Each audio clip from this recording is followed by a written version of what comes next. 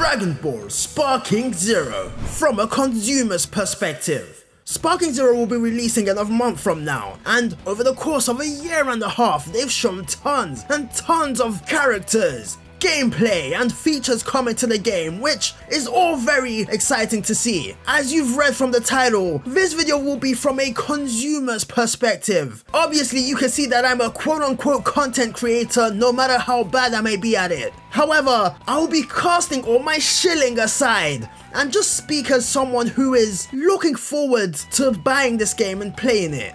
Right off the bat, I can say that as a general customer, Dragon Ball Sparking Zero is a game that I would be willing to spend my money on. And I hate to bring this game up, in my reactions to Naruto Storm Connection's pre-release, I said something along the lines of the game not having that much to offer, and I'm only buying the game simply because I plan to create content on it. That was the main reason. Pretty much I would have passed if I didn't have a YouTube channel. But it's not the same with Sparking Zero. I could give myself a variety of reasons that would justify purchasing the game. Not only is this game essentially a successor to the 2000 gaming series that we all know and love, a relic of my childhood, but it is clear that a lot of effort is being put into it, as it also introduces a plethora of new modes with a lot of options to play around with. You have online mode, ranked battles, tournament modes, story modes that introduce what-if scenarios, and my favorite one of them all, the custom level creation mode. From this list of modes alone, you can tell that Dragon Ball Sparking Zero is trying to cater to as many customers as possible.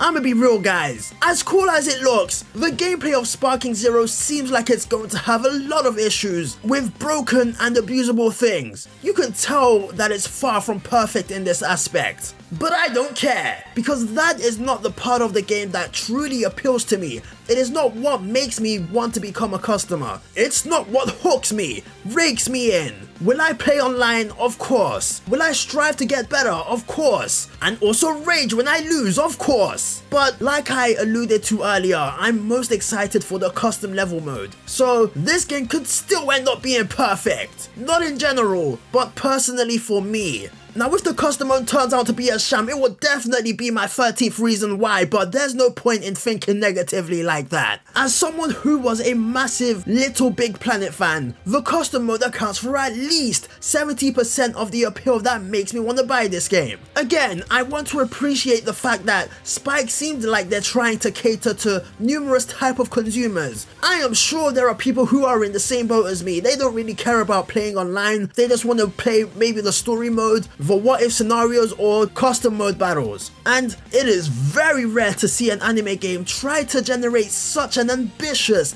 and widespread appeal like Sparking Zero is doing. For the most part, a lot of anime games, they just have a story mode that is poorly done, and then a versus mode where people can clash fists with each other. That's usually all they have, with DLC sprinkled here and there. This game is offering consumers the ability to be creative and let their minds, bodies and souls run free like Eren Yeager. Also share their creations with other people to play and probably rate. They recently confirmed spectators mode, which shows that they are also encouraging proper community building and interactions for this game. Gun to the back of your head, name at least 5 anime games released in the past decade that encourage community building. You're dead!